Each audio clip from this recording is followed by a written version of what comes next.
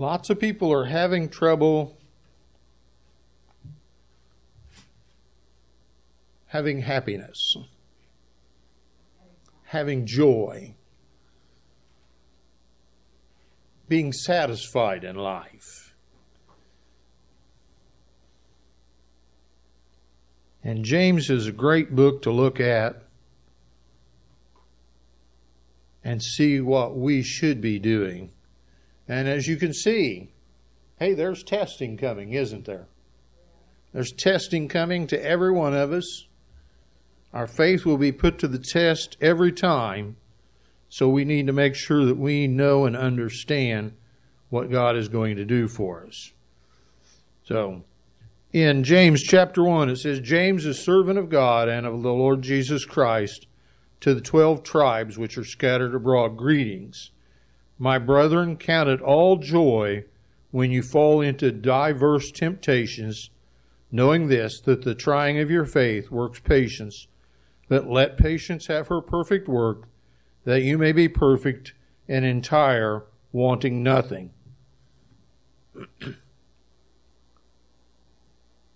You know, we have trouble counting things as joy when we go through struggles. And I was just, as I was putting this together, I was thinking about what I went through and what it's taken to get me to this point today. And it's a scary thought to think about all that junk. It honestly is. The trials and tribulations, the devil has tried to kill me since I was born. When I was just an infant, he tried to destroy me. And I never made it out of the hospital, had to stay. And he tried to kill me then. When I was a young boy of about 5 or 6, I had a hammer stuck in my head. And the neighbor lady thought I was dying, blood running everywhere. The devil has tried to do away with me so many countless times and destroy my life because he saw God's plan. And he didn't like that. But what all have you been through? What tests have you been through? What kind of diverse temptations have you seen that you're being tested with and you ain't real happy with it? But this says that we should count it all joy because the trying of our faith works patience in us. And I always tell everybody, don't pray for patience because guess what? You're going to get trials if you pray for that. But actually you're going to get it anyway, so you might as well pray for it and get it over with, right? Because if we have a different outlook on what the trials are and what they're doing to us, we'll have a different outlook on what the ending is actually going to be like.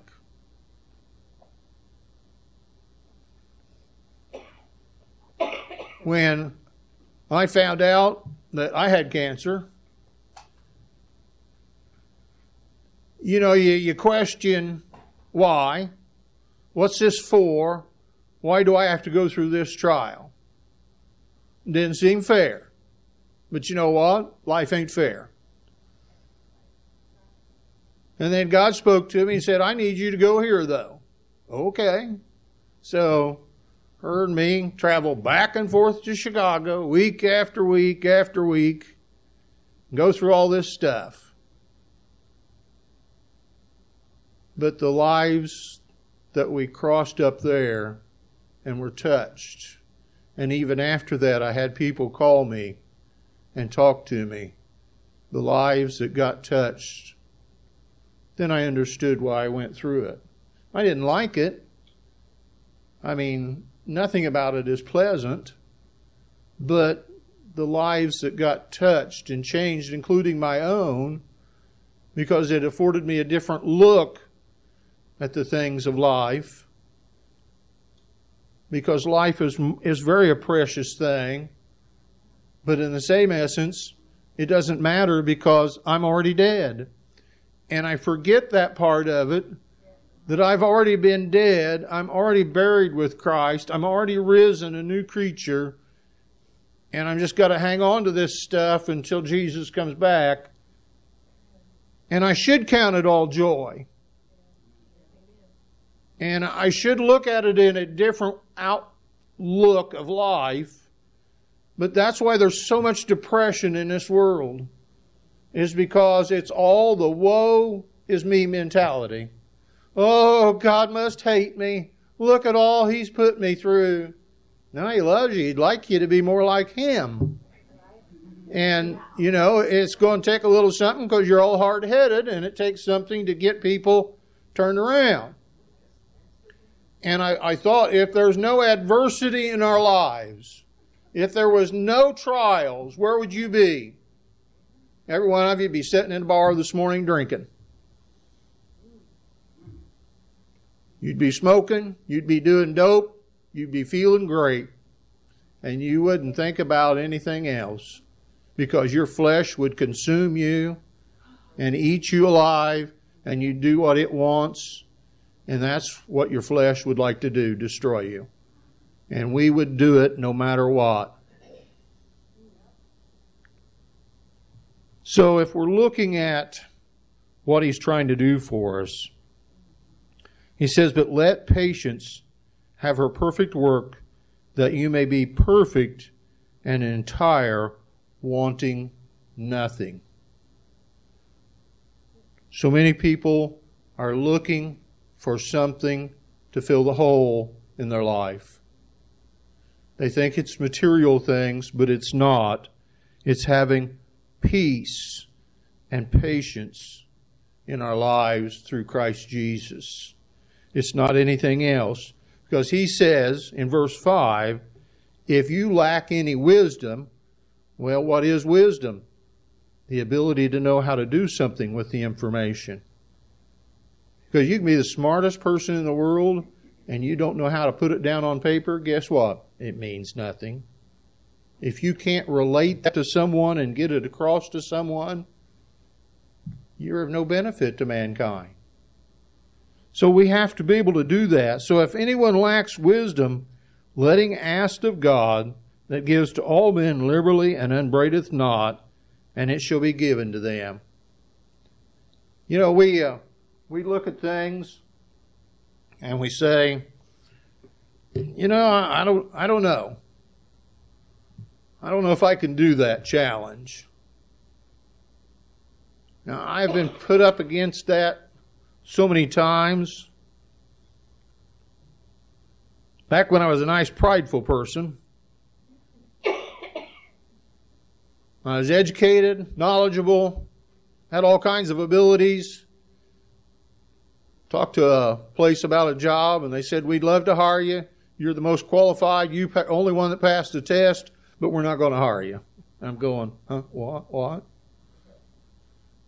We're going to hire these women from Pepsi that can't do anything because we got to balance out our numbers.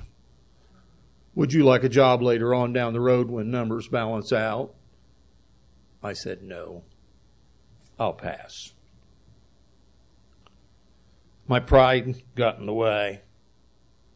Otherwise, I would have probably been there. But that was not what God wanted me. He wanted me to get over my pride. He wanted me to step out and have that, what He wanted me to have, not what I wanted. But He says and tells us, but let him ask in faith, nothing wavering. For he that wavereth is like a wave of the sea driven with the wind and tossed. And how many times have people said, well, I prayed and I didn't get it, so I just quit praying. We live in that McQuick society, the drive-up mentality. And we think if I pray, within 30 seconds. If I don't get it, it must just not be God's will for me, right? But you know, we've got so many examples in the Word.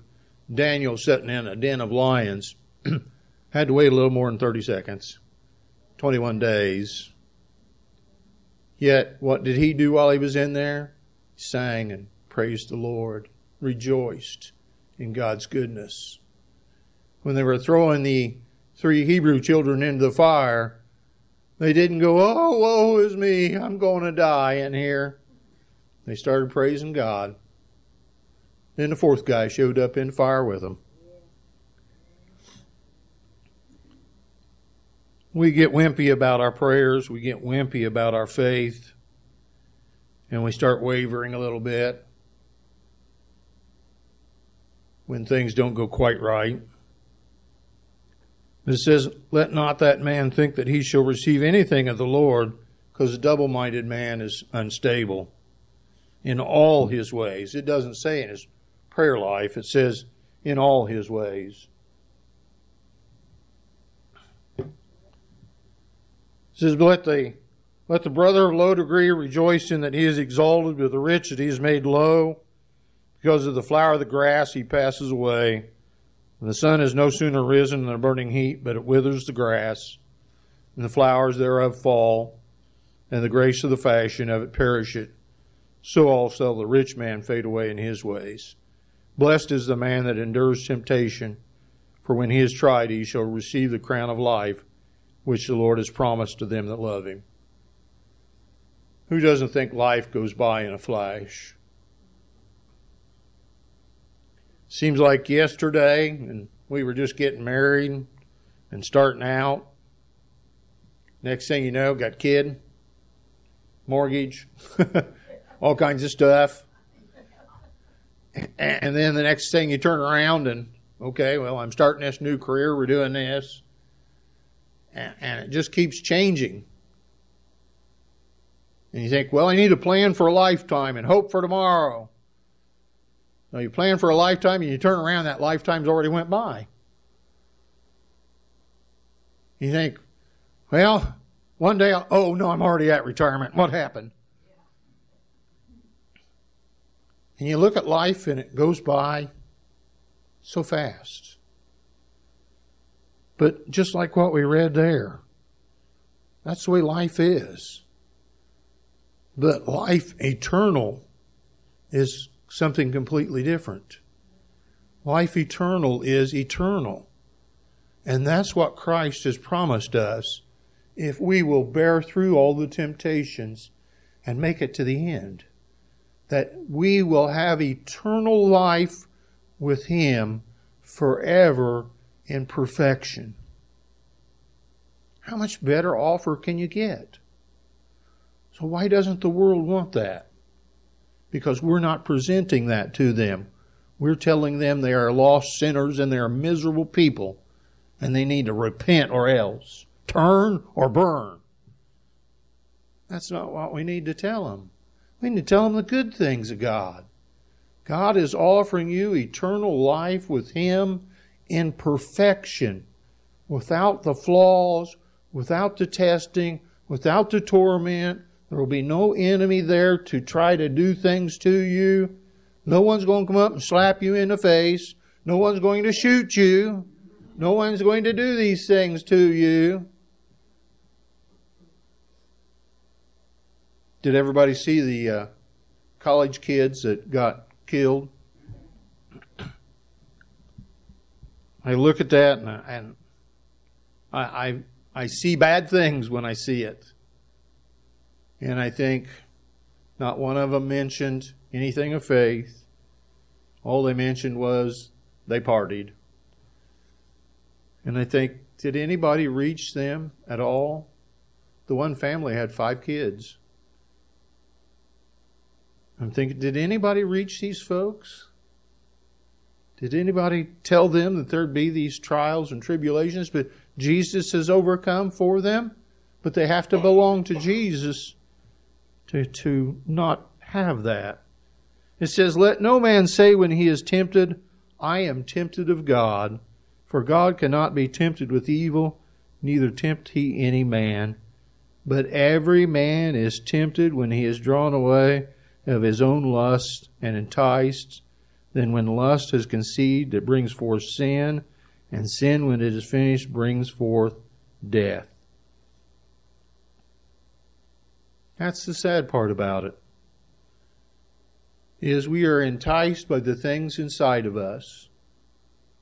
So if we have pride, we have arrogance within us, we have those flaws that really stick out, guess what we're going to be tested on? What's going to come against you? But Jesus said we should have a humble and contrite spirit. We should be at peace as much as possible with all men.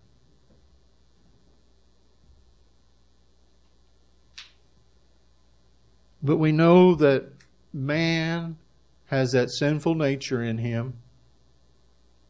And without Christ, you can't turn that around. You cannot do it. People try. They try to be good. They try to do the right things. But there's not enough good to get you into heaven. There's not enough right things to get you into heaven. There's only one thing to get you in heaven, the name of Jesus Christ, and making Him Lord of your life. Because we are all drawn away from the lust that's in our flesh. And the Word says that if a person says they have no sin, they are a liar. And I've had people tell me, I don't sin. Let me step back because the lightning bolts are getting ready to hit you people. I did. I had a pastor tell me that one time. I don't sin. Whoa, dude, you don't even know what you just said. You don't sin? I don't think so. You just lied. Right. All have fallen short. Ain't none. None worthy. Not one. Zero. Why does anybody think they're so good? Haughty spirits. Haughty spirits. That's why we need humility in the church. We need that. But yet we still need a boldness to go out and tell people, Jesus died for you. He died that you don't have to suffer the consequences of sin. Do you know what those consequences are? Because you're going to be tempted and you're going to be enticed because it's in you. Because it does bring forth death. It says, every good gift and perfect gift is from above and comes down from the Father of lights, who there is no variableness.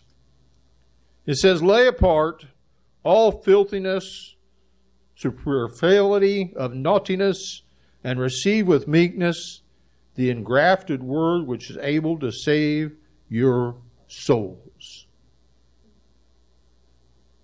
But be you doers of the word and not hearers only. That's where most of the church fails. That's why Jesus said, pray for workers, because we need people to reach out to others and be doers of the word. At Bible study, I'm teaching in the book of Acts right now. And to watch the Nazarene ladies and the Baptist ladies and the Catholic ladies and tell them, you know, you can do miracles. And they're going, I'm not a priest. What are you talking about? And you start explaining to people what is available to them. They go, really? Really? Well, she taught Bible study for 50 years. She means she didn't teach you this stuff? No. My people perish for the lack of knowledge. And I see it now more today than ever that they do. And you go to a facility of all seniors, And you start looking at that, and you have got to shove faith out there. You've got to teach them about faith, but you got to teach everybody about that faith. Because without faith, it's impossible to please God. So you have to teach them about having faith in God. And you have to teach them about all these things. And you have to teach them about, you know what? If it comes out of your mouth, you ought to be sure of what you're saying about things. Don't take things for granted. People may not know it or believe it. I always thought people were more aware of what's in the Word. They're not. They're not. Most of the world is ignorant of what's in there. Even the churchgoers, most of them, they've never read this. We were talking the other week about, has anybody read it through completely? And I had a couple of them that said, well, yeah, I read it through completely. I said, more than once? Oh no, that's a lot. I said, no, you should do it more than once a year. What? I go through it more than once a year, every year. You should be doing it also. Oh, that's an awful lot of reading. Yeah, it's a lot of reading.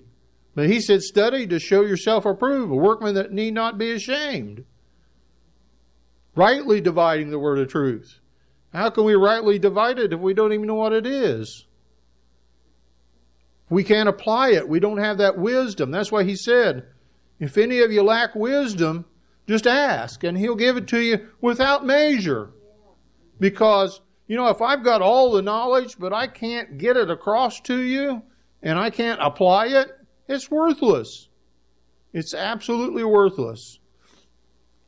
One year I had interns from out at Holman and Rose Holman. And the one boy was from Germany. And he come in. I mean, this kid was so smart. It was scary. And I gave him a project, and he looked at me and he says, that don't make any sense. I said, you need to understand why we do these things. I don't get it, he said. And he started spouting off about all he knew and stuff. I said, therein lies your problem. You don't know it all yet, and you need to listen. So I gave him some background and explained some things to him, and then he went back. When he come back, this kid was on top of it. But see, he thought he knew it. He thought he knew it all. And he thought the old guy didn't know nothing. But you know what? Old guys do know something. And people that have done a task or something for years and years should know. We should be able to lead people in the way of righteousness. We should be able to lead people to the cross. We should be able to tell people what's in this book. We should be able to explain things to them. Because people have questions. And they want to know why. And they want answers. And the only answer I have is what's in here. Because what I have isn't worth it. But what Jesus said is. So that's why we need to be more than just a hearer. Because he says it's like looking at a man beholding a natural face in a glass. And then all of a sudden you forget who you were.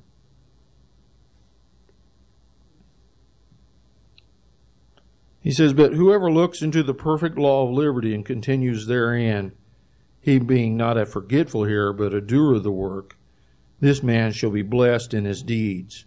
Wait, I think that's a promise there, isn't it? You'll be blessed in this.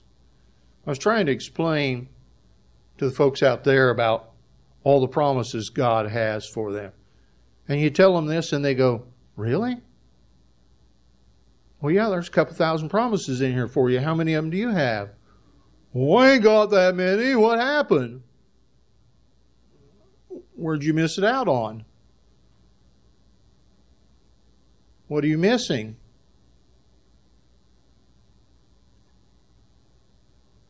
Again, it's because if you won't search it, God will only take you as far as you'll let Him go with you. If you want to go into the deep things of God, He will take you there. The deeper you go, the stronger the trials get, though, too. The closer you draw to Him, the harder the test gets. So we have to be aware of what is going to come at us as we get closer and closer to Jesus. Because your flesh is going to shout and scream and go kicking as hard as it can against you. Because it doesn't want you to change. It wants you to eat of that fruit of the tree of good and evil and keep going back to it instead of the tree of life. So we need to look at that and make sure. It says, if any man, this is verse 26, it says, if any man among you seem to be religious and bridleth not his tongue but deceives his own heart, that man's religion is vain. Have you ever met religious people? Yeah. I wonder how they ever even got saved. But then I look back in the Word and I see lots of religious people that were there when Jesus was there. And he'd go in and he'd teach in the temple. And he'd go in and sit down and tell all these biblical scholars and explain the Word to them. And they'd go, ain't this just the dumb kid that lives down the road? Where do you get this at? He ain't been to no school, right? How's he know this stuff? Who is he?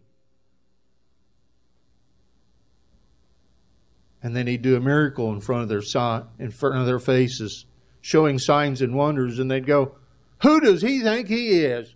He's not doing that on the right day. Really? I didn't know there was a wrong day for miracles. I thought every day was a good day for it. So those that seem religious sometimes, guess what? They're part of the testing. And they're going to test your faith and see if you know what you're talking about. They're going to see if your faith will stand in the direct opposition of other people speaking against you. That's like if you stand on the street corner with a sign that says abortion is murder, guess what you're going to get? You're going to get arrested and you're going to get stuff thrown at you. You're going to get cussed and cursed. Right?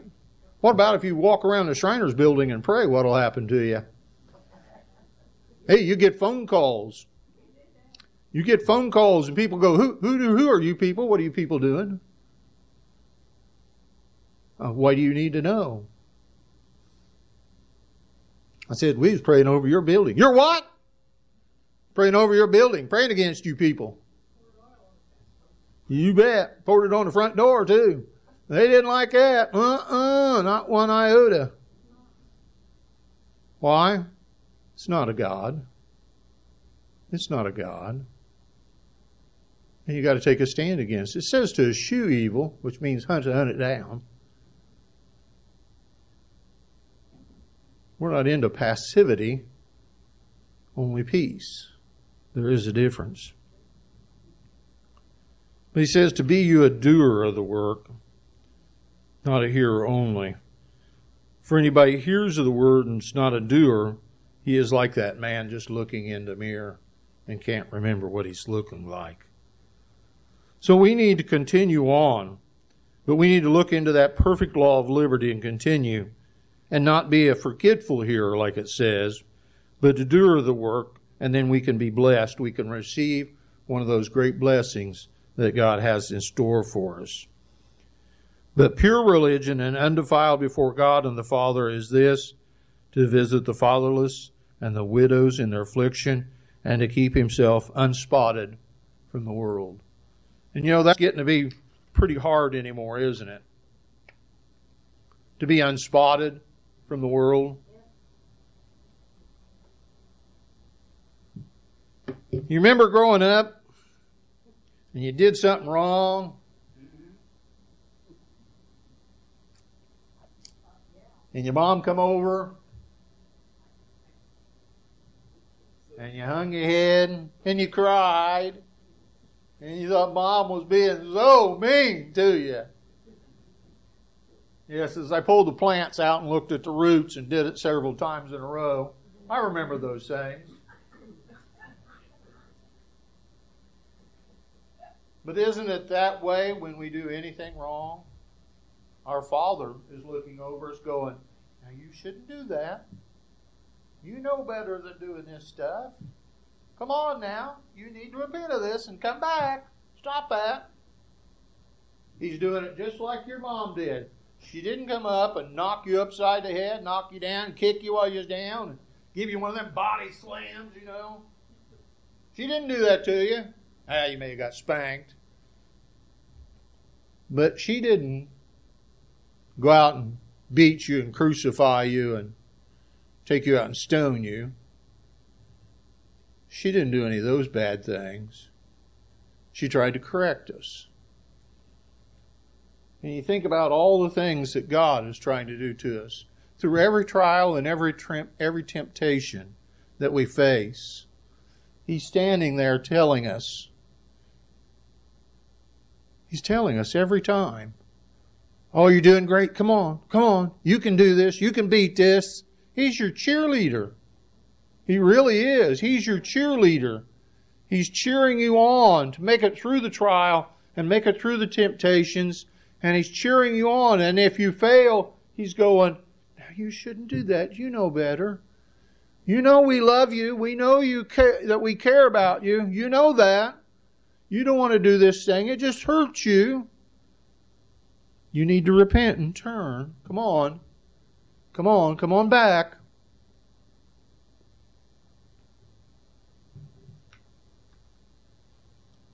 But we struggle with those kind of things. Why is that?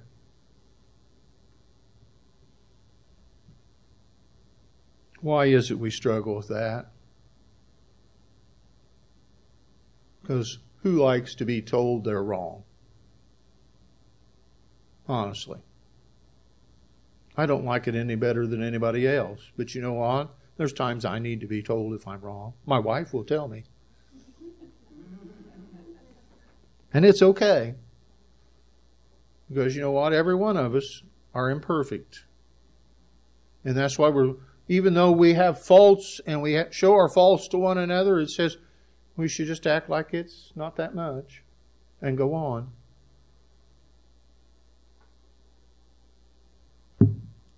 In James chapter 2, it says, my brethren, have not the faith of our Lord Jesus Christ, the Lord of glory, with respect to persons. For if there comes one into your assembly, a man with a gold ring, in goodly apparel, and there come also the poor man in vile raiment, right? And you have respect to him that wears the gay clothing, and say, sit here in a good place. And the poor guy, you say, hey, sit underneath my feet. You know, he's talking about how we handle life through every trial and tribulation. And every temptation of our life is treated the same way. So we need to change the way we think about it and the way we kind of want to do things. In chapter 2:14 it says, what does it profit, my brethren, though a man say he has faith and has not works? Can faith save him? If a brother or sister is destitute of daily food, and you say unto them, depart in peace and be warmed and filled, notwithstanding you give them not those things which are needful to the body, what does it profit? Even so faith, if it has not works, is dead, being alone. Yea, man may say, thou hast faith, and I have works. Show me thy faith without thy works, and I will show thee my faith by my works. So they go hand in hand, don't they? But if I don't have the faith to stand up and come against the trials and tribulations and temptations, what's that say I've got? That means I have doubt and unbelief. So I don't want that either. So we do need to lay apart all the filthiness that goes on around us. We do need to separate ourselves out from the world. But everybody's not going to be required to wear holy underwear. Okay? You're not going to have to dress up in black clothes and go door to door. All right?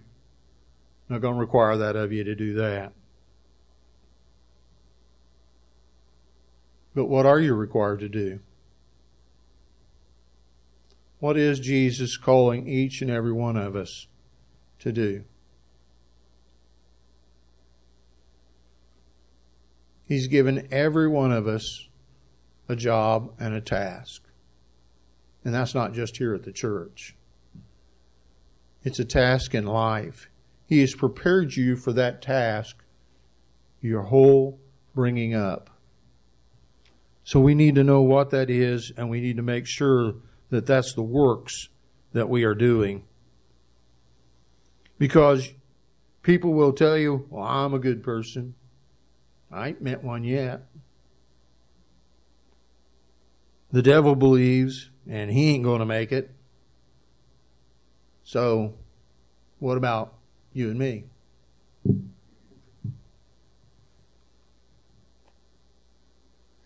We all like to think we're part of that perfect family. Picture perfect, right? Yeah. Unfortunately, this is what most of the family looks like. You're right. Yep. Poor, wretched, naked, deplorables. But you know, we do. We want the image of that perfect family. We really do. We really want to look like that. Oop, one too many clicks. We really want to look like that perfect family, but we know that don't exist. That's not it. And this is more like what we have. You look at your outlaws and your in-laws and everything else, and you think, whoa, how did I get in this mess?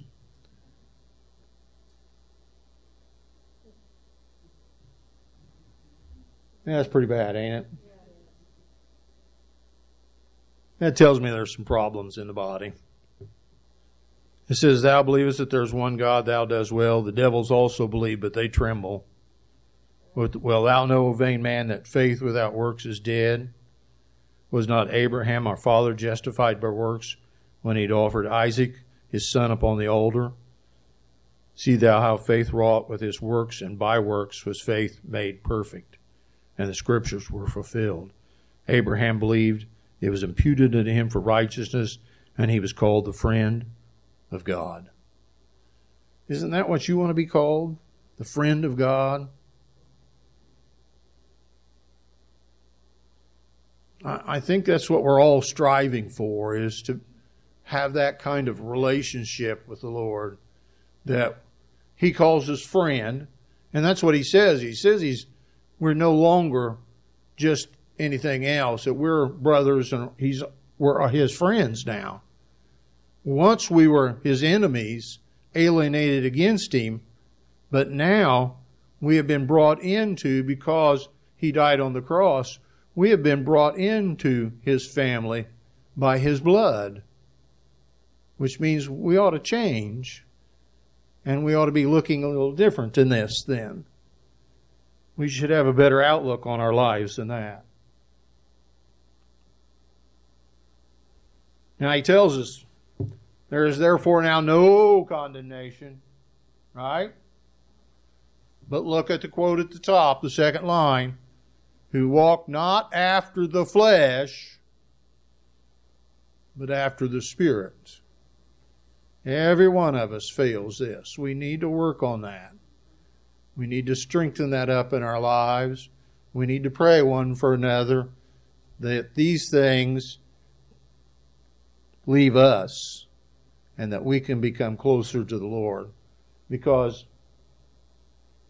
that's the biggest thing that hurts the church, is we let our flesh dominate us most of the time. We've let our flesh rule us.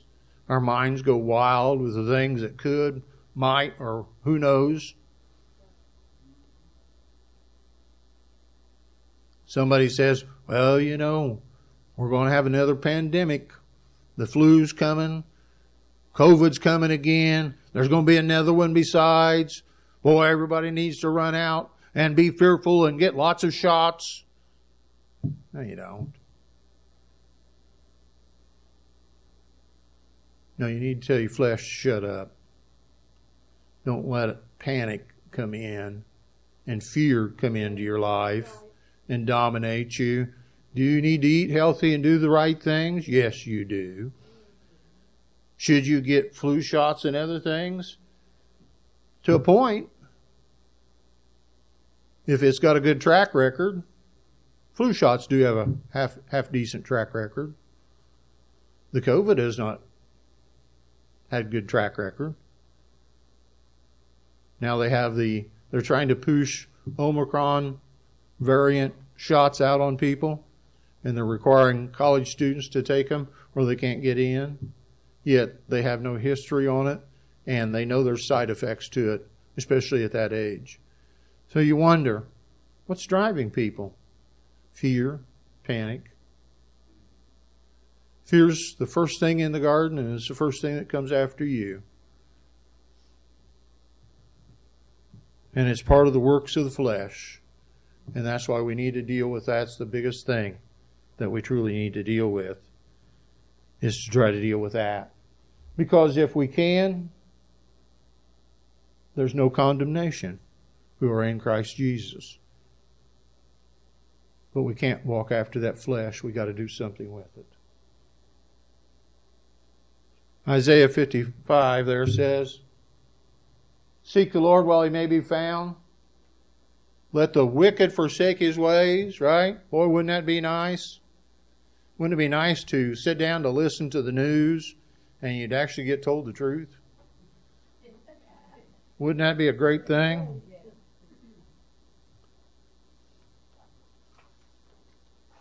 But I got bad news for you. That ain't going to happen. And it's just like the midterm elections. Don't expect great things, please. You'll be disappointed.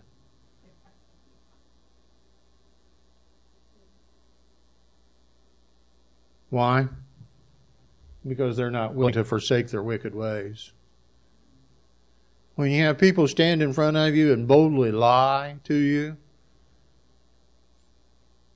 that's wickedness. And unless they repent and turn from their wicked ways, they're going to go through tribulation. We know Jesus is coming back shortly. The signs are here for it. So we need to be prepared for it. We need to know what the hour of the day is. And we need to get our hearts right with the Lord, no matter what. Amen?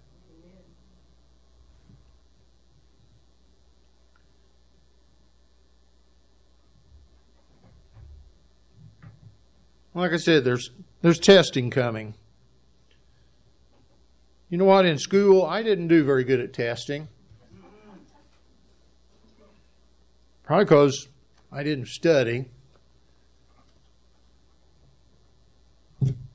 I remember when they said to clean your locker out, I said, why would I do that? I only put my books in there. I never went back to it. They go, oh, okay. Well, we'll check on that for you. I thought, you know what? I look back and go, man, if I'd actually applied myself, what would have been the possibilities? What was God's real plan for me? Right?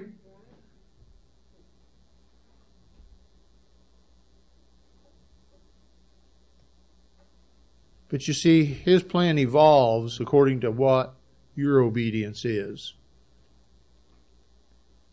If you're obedient, then it'll line up more with what His plan is. Then, if it's not, He has to move heaven and earth to get you closer to His plan or modify the plan so that the best things can happen in your life.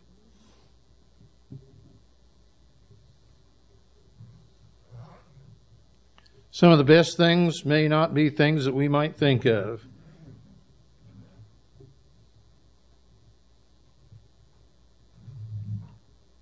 because some of those might be some tragic events that took place,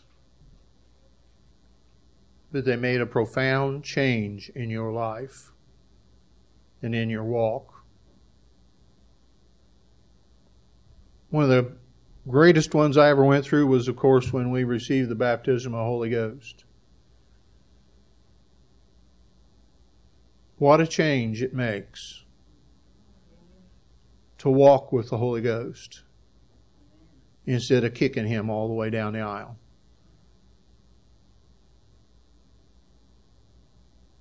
But look back at the past and see just what has God done to get you to this point, and what's the task ahead of you that He wants you to do. Because it's not over yet, folks. And until Jesus comes back, or your last breath you take it and we bury you, it ain't over. There is no retirement in the kingdom. It goes until you start the next life. And that's what Jesus promised you. That you would go from this one and step right into eternity. But at that point, everything changes for you. You get a new body. You get a new outlook on life. Because life is suddenly going to be great. And all the other stuff is going to pass away. And you're going to see His glory, and you're going to go, I wish I'd have been here sooner. This is so good. And you won't have to ask, when's the fun going to start? It will have already started. Because when you walk in the gate, the shouting and screaming is going to come on. And they're going to go, I ain't believe Diana made it in. Wow. I never thought they'd have let her in here. But they're going to say that about all of us. They're going to look and go, I never dreamed you'd have made it. And you're going to look around and you're going to see people and you're going to go, I really never thought you'd make it. Oh my gosh, how'd you make it in here? Well, I repented on my deathbed. Hey, you made it. Yeah, that's right. And those that have gone before us are going, I wish they'd hurry up and get here. I'm tired of waiting already. And I got eternity ahead of me. Luckily, they're praying for us. Amen. Amen.